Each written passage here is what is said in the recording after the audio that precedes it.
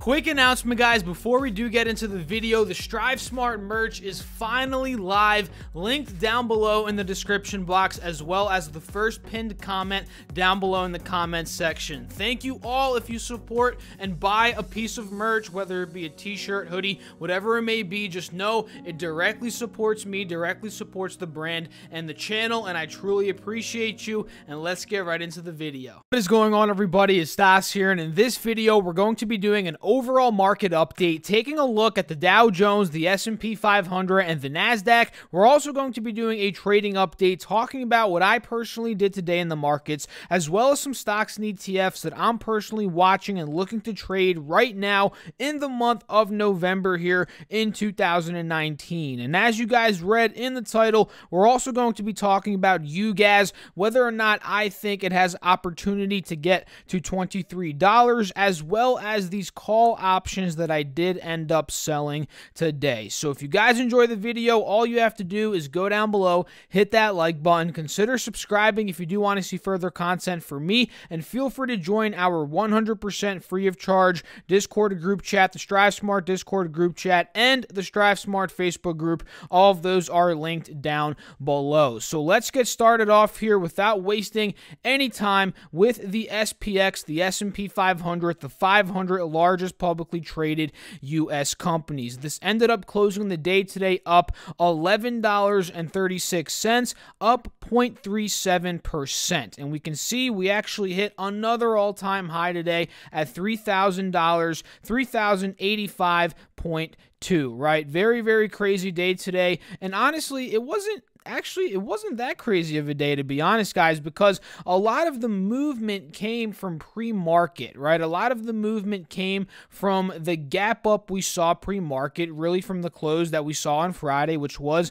at around 30.66. And from there, we kind of coasted for the entire day at about 30.85 to about 30.78-ish, which is around a 7-point range, right? And this kind of reminds me of the pattern we saw on Friday, actually, right? And you guys can see it. We gapped up aggressively, and from that gap up, we kind of coasted for the rest of the day. We saw that same thing pretty much today. We got the gap up, and then we coasted for the rest of the day. So overall, that's kind of what the S&P did in a nutshell, right? It gapped up, but coasted from the rest of the day there, but still ended up closing up $11. So at this point, like I've mentioned in these videos, as we're hitting all-time highs, there's really no resistance levels that we can see. Well, at this point, 30.85 is a resistance level, but above that, there's really nothing because we're at all-time highs. So we kind of have to look at the support levels in this case, which if we go back to this, let's say, 1-hour chart on the S&P, we can say, okay, 30.60 is a level of support that if we start pulling down, we could potentially hold that, right? The next one is this next trend line that you're seeing at around 30.50, and the next one's going to be around 30.27. And notice how all of these are previous all-time highs from the past couple of days here. So if we pull down, which could happen, again, this RSI is looking a bit overbought here. This can definitely, in my opinion, is kind of in need. It's definitely in need for a bit of a pull down. We could be going down to that 30.60 and maybe down to this 50 SMA, which could put us around 30.45 to 30.50. So that's kind of what I'm looking at here on the S&P. We're getting more overbought, so we may be coming here to a bit of a pull down. But honestly, guys, in the short term, I do see this continuing to go up in terms of the price based on a bunch of different things, right? Optimism surrounding the trade war. We had a partial trade deal a couple of weeks ago. Jobs reports came in good this past Friday, 18,000 or 28,000. I forget off the top of my head. We had good earnings from a lot of the large companies. These are some short-term events that are really pumping optimism into the market. So again, in the short term, I see it going up, but maybe tomorrow we see a pull down. But again, over the the next month, short term, I see it going up still. So let's take a look at the Dow Jones very quickly. Up 114 points here at the close, up 0.42%, and we finally, guys, hit an all-time high on the Dow Jones at $27,517.58. So just like the S&P, we don't really have many resistances to look at this point other than, again, that all-time high. So now what we have to see is if this pulls down, are we going to hold old all-time highs as support levels, which in this case would be around 27,400, 27,350. You know, that's where we could hold, right? That's what I'm looking at if this does end up seeing a bit of a retracement, which again, it could because it's overbought in terms of the RSI, just like the S&P 500 is. So that's kind of what I'm looking at. That's the performance of the Dow today, and we can go on the hourly chart and see even closer how this is really overbought, guys. We're at the overbought portion of the RSI, right? We did break above, you know, the again, that all-time high, the previous all-time high, but we're so, I feel like, extended above this moving average at this point that this chart is screaming for a pullback in my eyes, and maybe a retest either here at 27,200 or maybe honestly a pull down simply to that old all-time high as a support, retest, and then a pop from there. That's kind of what I'm looking at right now on the Dow. Going to the NASDAQ here, guys, up 55 points, up 0.68%, and just like the S&P and the Dow, this one seems very extended in terms of being above the moving average, but in terms of the RSI, it's not as overbought. So that's kind of an interesting scenario right now for the NQ, but I can honestly still see it pulling down and testing that 50 SMA here based on this 1 hour chart that I'm looking at, putting it at a level of about 8150, 8160. You know, that would be a nice healthy pullback before we potentially continue the run up, or maybe sell off even more from there if we break that moving average. So going to that longer term chart, 4 hour chart, we're at all-time highs again on the NASDAQ, guys, 8230 here in terms of the futures. They've gapped up above all the previous all-time highs, so now all we have to look at are the support levels, which, again, 8100 is a level I'm watching, maybe this 50 SMA at about 8055. These are some levels that we could pull down to as these markets continue to get overheated. So overall, that's the market update portion of this video, guys. Let me know down below in the comments, what do you think about these markets? Do you think they're going to continue to go up in the short term? Do you think we're due for a sell-off? Are you a lot in cash right now in terms of your portfolio? I'd love to know what you guys have to think. So what did I personally do today, guys? It was a funny day for me today.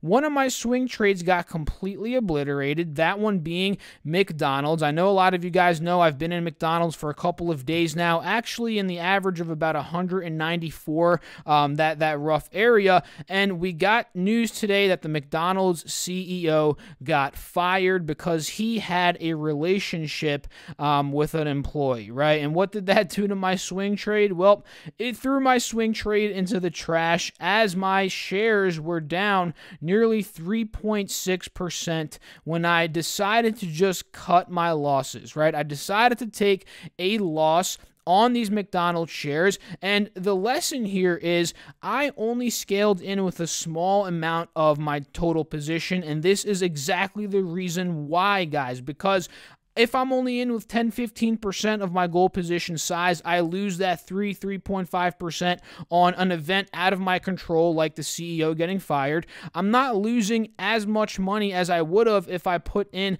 the total, 100% position size right off the bat. So, I lost 3%, 3.5%. from where I got in because I cut losses. But again, it's not the end of the world because I was only in with a small initial position. And from now, I'm looking to see what McDonald's is going to do. If we end up holding 188, I might re-enter depending on what ends up happening, but I didn't want to take that risk overnight of it gapping down tomorrow even further, putting me in a deeper hole of if it went to 186 or something, that would be just digging me in a deeper hole, which again, again, I'm not about that. I want to cut the losses and just be safe. But if we go back to that 3-year, or not back to it in the first place, we can see 188, 187 is an area where this should technically hold, right? And the RSI is getting very oversold. So I do have confidence that it could maybe find support here in the near-term future. But again, I'm looking to just re-enter at this point. Did not want to take that risk of holding it overnight. So another thing I wanted to talk about was the call options I sold today. For those of you guys that don't know, I was in call options UNG, and I decided to just, lock in those profits due to the massive gap up that we saw in natural gas, right? Natural gas gapped up like 3-4%. UGAZ was up like 14-15% today, and UNG was up again a lot, right? 4.3%. My options today, I forget off the top of my head, guys. I'll have a screenshot on here for you, but today they were up like 50%. Again, I forget. You'll see it in the screenshot, but the total position return was 160%. So I just figured lock in the profits on this massive gap up. If we get a pull down, maybe I can enter in, either on a swing trade with actual shares. Maybe I can buy some more call options in UNG. But as of now, I feel comfortable because, again, I was in the money. $21 was my strike price. We got to about $22.40 today. So I felt comfortable just locking that in. Let me know down below, what do you guys think about that? Do you think I should have held onto the options for the further upside? Do you think I made the right move of just locking in the profits? I'd love to know what you guys have to think about that. And what are your thoughts on just locking in profits when you're trading options? How do you guys go about that? I'd love to know. So let's get into one more thing I did today, which was ATV, guys, ticker symbol ATVI. I actually ended up getting into this in the morning, and I ended up holding it for the majority of the day, and I sold off half of my position, locking in the profits, and I kept half for tomorrow. And let me explain to you guys why I did that. So on the 1-hour chart here, let's zoom in a bit. You can see it nice and beautifully as I've drawn from this trend line. We can see that there's a hard resistance at about 56 bucks. There's no question about that, right? But there's also a higher low pattern starting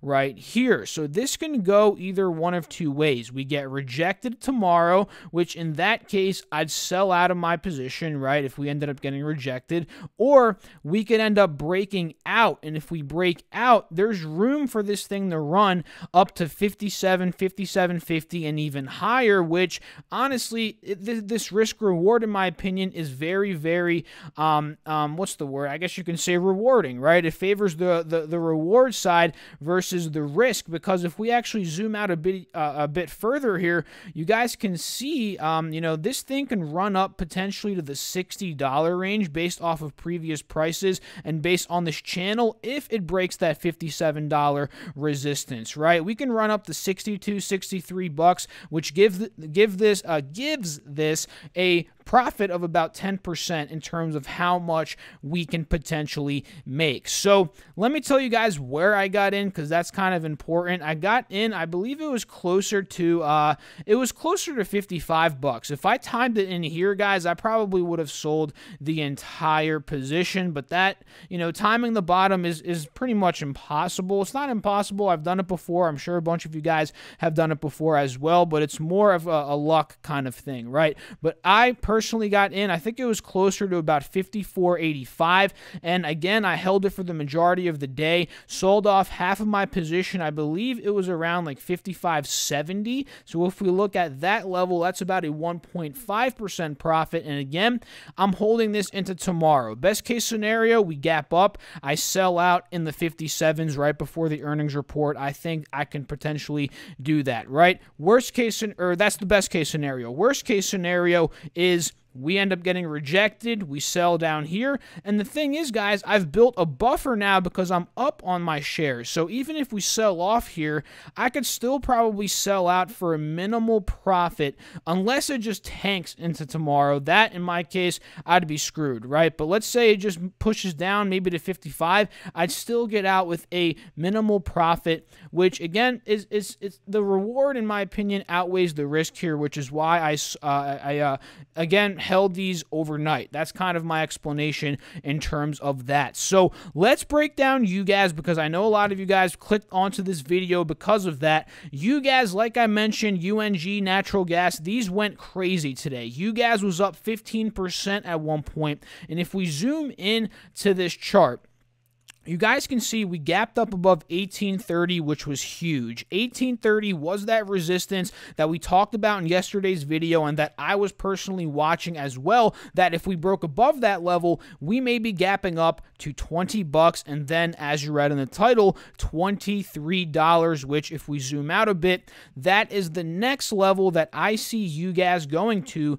based on these, honestly, technicals and based on the price action that I'm seeing in natural gas in general, right? And let me show you guys how much we could potentially make here if we do, break into 20s and into the 23s in terms of a percentage basis, because that's what I focus on. You can focus on dollar amount all you want, but the name of the game is percent, because that's how you scale your account, whether you have 500 bucks, 10,000, 50,000, it's percent, guys. If you don't learn from a small account how to use percentages to your advantage, that's it. You're done pretty much from the beginning, right? That's why you need to focus on that and not the dollar amount, right? But anyway, side tangents over. Let's take a look at this. Right now, what I'm thinking and why I kind of took my profits is we may be pulling down in terms of my UNG calls. We may be pulling down here 1830, 1840. We can hold that as a support. That could happen. That's kind of the best case scenario in my opinion, right? If that happens, we can get a nice entry when the RSI is down probably to about 50, 60 at a more healthy spot, where if we enter there and ride it back up to 20 bucks, that's 10%. And from there, we can see, okay, if we break this level, we can trim our profits, take the profits completely, and look and see, are we going to hold 20? And from here, are we going to make that leg up to 23 bucks, which just happens to be where we were a couple of weeks ago when natural gas made its previous rally towards the middle of September. That's about 10%. So ultimately, guys, I think that is very possible here, especially as we get towards the season where natural gas is in demand, right? And the prices are going up. This is something that I can see happening. In the short term, though, like I said, ideally, I'd love to see it pull down 18 bucks. That is where I would like to get in tomorrow, right? I would love to day trade this thing tomorrow, if we were to pull down to this spot. But I don't know, guys, because take a look at this. This is looking kind of bullish to me. If we pop from here, I think it's going straight to 2021. We may never even get the pullback. So overall, those are kind of my thoughts on UGAZ here.